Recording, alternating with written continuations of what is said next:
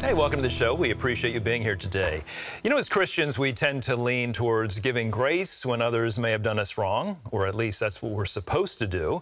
But what about accountability? You know, we often hear grace referred to as unmerited favor. That's right. But should there be a limit on how much we tolerate without consequences or boundaries? And we received this question from a viewer on YouTube similar to this topic. So they asked, is there a time when too much grace can be given, and is it possible to apply correction with grace? So it's a great question, and I feel like actually a lot of people kind of struggle with this. So what are your thoughts here? I mean, it's hard to first you got to start with our Lord in this whole equation, right? I mean, this question deals a lot of interpersonal relationships and parenting and marriage and all these things, work relationships. But I know in my life, I can't speak for you, Ashley, but in my wandering seasons from the Lord, in which I was doing my own thing, loved God, but was not putting him first, and I made a lot of mistakes.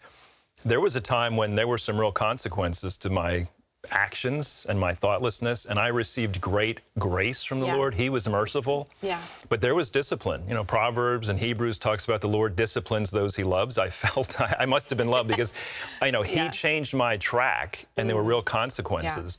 And I just think it starts there. You know, the Lord will direct your steps. There are, how did this person put it?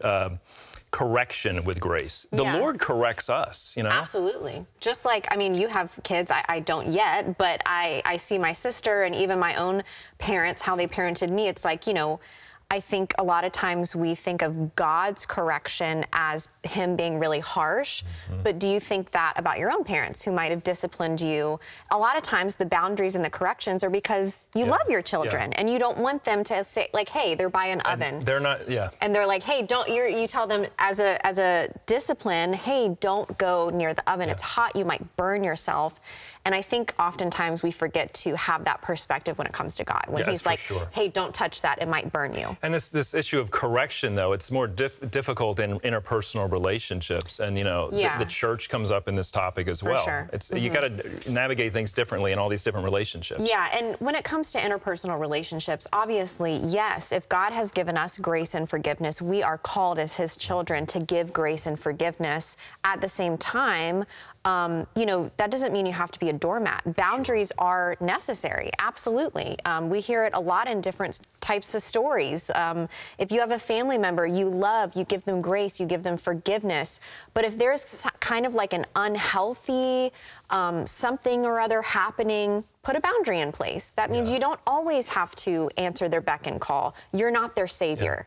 God is, Jesus is, right? So lead them to the Father, lead them to Jesus, but obviously put a boundary in place for yourself. Yeah, and this person used the term correction with grace. I struggle with that. I struggle with this part of the question because how do you correct a colleague, a friend, a family member? Correction, you know, parenting for sure. Yeah, absolutely. But, you know, for instance, the church, Ashley and I, just for a moment before the show, we're chatting about church correction and things. I was reading a devotional recently by a gentleman who talked about when he sinned, he was in a marital relationship. I mean, he was married, and then there was an emotional relationship going on the side, and the church had him stand up in front of 3 services of a few hundred people in each and give an account for this, which actually was very damaging because you know, to stand up in front of hundreds and hundreds of people and admit your sin. This person was not in leadership at the church, but sometimes this idea of correction goes way overboard.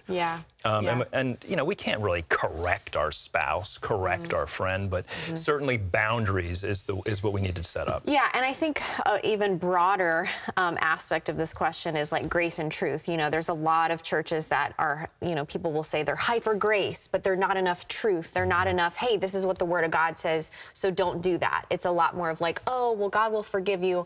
You need both, right? And then you have other churches that are like all about like hellfire and brimstone. If you don't do this right, you're going straight to hell. And it's like, well, there's grace.